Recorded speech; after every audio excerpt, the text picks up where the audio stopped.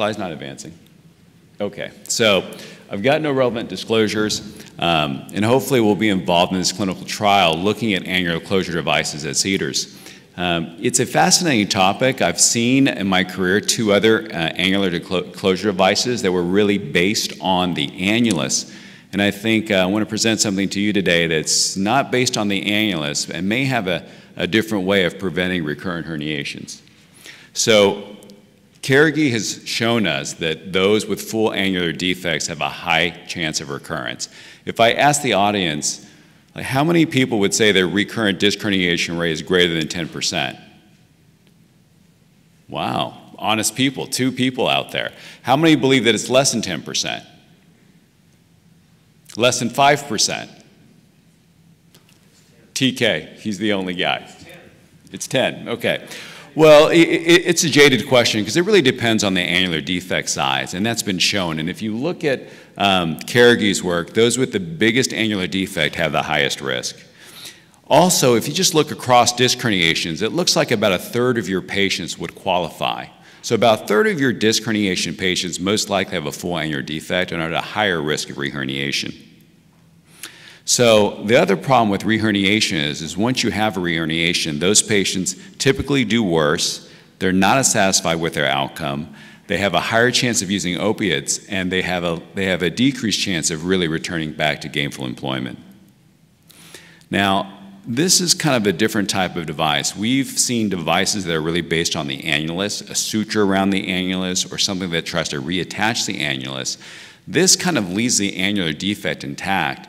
This is really more of a barricade that's placed inside the annulus and is really based on the end plate.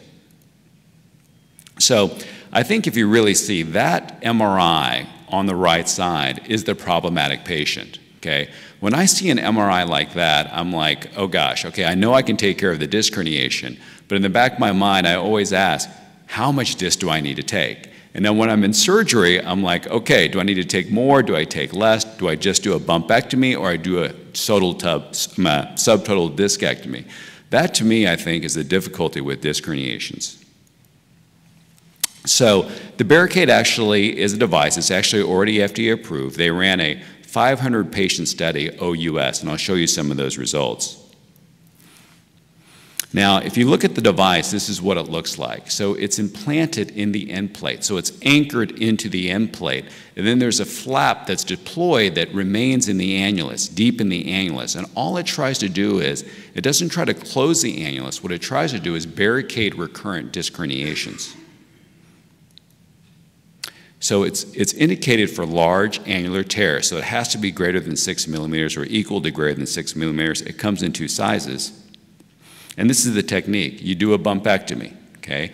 And if you have a large annular tear, you basically deploy this device, but instead of closing the annulus as your mechanism of action, what you do is you anchor it into the end plate and use the flap as a barricade. So they ran a level 1 randomized prospective study. Now, what's unique about the study is it's a superiority study because it has to be. You know, you can't be equivalent to your standard disc herniations. You have to be superior. And due to that fact, you have to have large numbers. So this study is 554 patients across 21 sites into 1-to-1 randomization. So if you look at the inclusion criteria, it's pretty standard, L1 to S1. The age are 21 to 75. They basically excluded less than grade 2 or more than grade 2 spondylolisthesis, and for obvious reasons. The evaluation, I think what's unique about the evaluation, they evaluate these very closely with annual MRIs out to 5 years. So all these patients got annual MRIs to 5 years to basically look at recurrent herniations as well as other imaging modalities. And this is the study design. So it was 647 patients that were consented. 93 had interop screen failures, basically because the tear in the annulus was not large enough. So it's really indicated for tears that are 6 millimeters or greater. And then 555 patients, or 554 patients, were the intent to treat arm, and then those got randomized to either control or a placement of an annular closure device. And you can see at least to 2 years of follow-up compliance was 92%. So very good follow-up compliance. And these are the these are the demographics. You can see the demographics. I think what's interesting, it's about 40 years of age. I think that's what we see in our population in the United States. It's predominantly more male than female. And predominant disc levels are L4-5 and L5-S1. Obviously, the two most common levels where we see disc herniations. So this is what you see from an MRI. So when you follow patients with MRIs annually, you can actually get a recurrence rate, okay? And so this is the difference. It's about a 50% reduction. So just recurrence rate. Now, these patients are those that have very large angular defects, like the MRI that I showed, the problematic patients.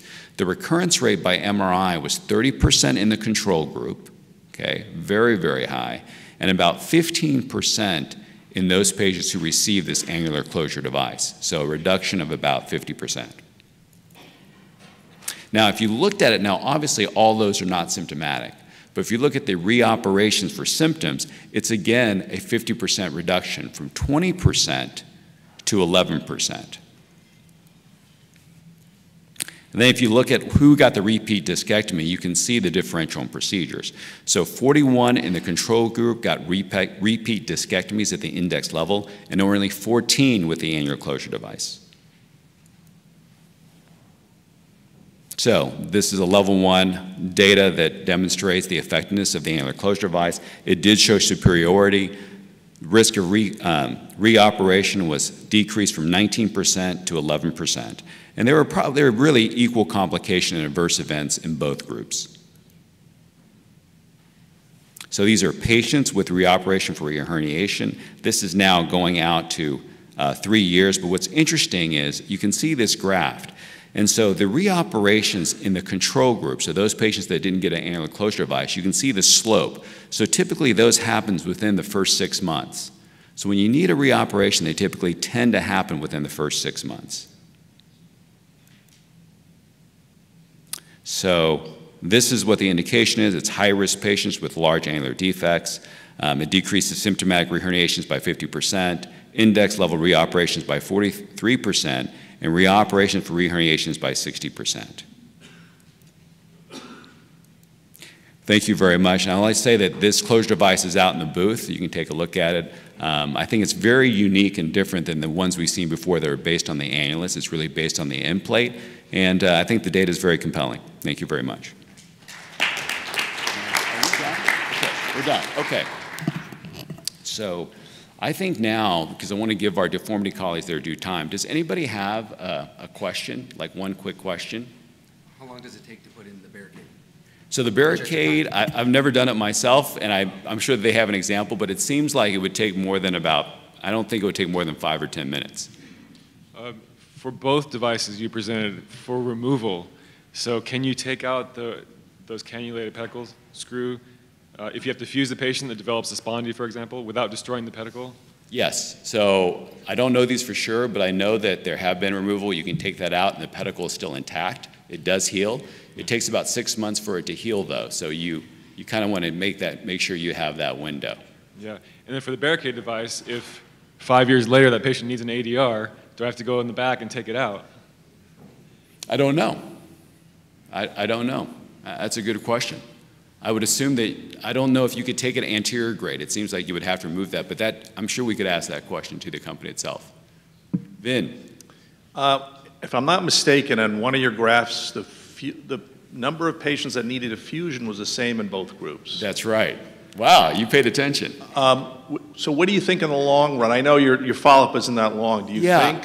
I think, when I look at that, I think that may be due to a different entity, because the study cutoff was grade 2 spondies. So what I feel that there were some patients that had the discectomy in probably a high-grade spondy. You know what I'm saying? And whether you get a Baricade or not, you're probably fusing the patient for other reasons than just a recurrent herniation. Does that make sense? Yeah.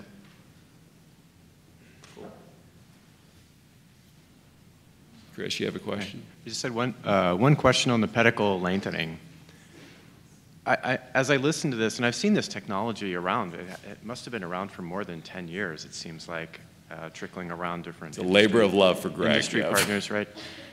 To me, the question in my mind is it a solution without a problem?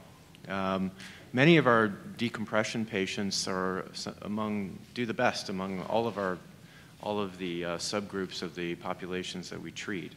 And it strikes me that once this is scaled and goes out to the general spine surgical population, we're going to see more and more issues with malplacement, I know the reported healing rate was 100%, but I find that a little bit difficult to believe, and pedicle fracture, instability, when previously with decompression, especially minimally invasive decompression, we didn't see those sorts of problems so much. Yeah, no, I what is think... your comment on it being a solution without a problem? Yeah, no, I think point well taken, for sure.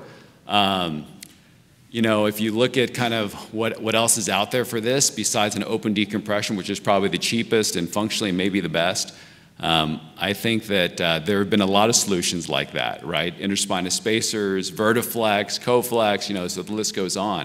So, I mean, I don't know how to answer that question, but besides, you know, I like this technology. It seems like it's very innovative, and if we can get over that kind of the cost hurdle, I think it's put it more direct than doing like a Vertiflex. Does that make sense? It's like, it makes so much more sense to me.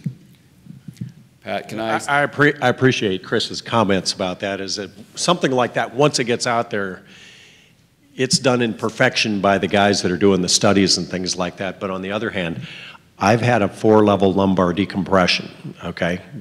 So I would sign up for this potentially. Also, the patients that have these degen spondies that you look at and say, gee, if they just had more room in there, and I go in and do an interlaminar decompression, take out the ligament, and things like that, those are destabilizing procedures. So I look at, there's a whole bunch of people that you can buy them time. And once again, I'm quoting Ed Dawson, who lots of people know in the room, we don't cure spine problems, we treat them. And if this one kicks the can down the road some years, 5 to 10 years, you know, for those kind of patients, I think it's beautiful technology, but it has to be done by safety. That's the whole thing. Chris is absolutely right. Safety is the biggest issue. I think the other thing with this technology, if we're talking about the pedicle lengthening osteotomy, is the idea of treating spondies that have stenosis, decompressing them, which is their primary problem, and hopefully having an alternative for those patients who then go on to fusion. Does that make sense? So if you can treat it, give them more canal space without increasing the instability, you know, that may be the cost differential that we need to see. But before closing, I just want to recognize Dan Shuba and Armin, both of these my colleagues. Dan is from Hopkins. He's a professor of neurosurgery. He's going to be the leader of the breakout. You should really see this augmetics technology. It's pretty incredible. And then...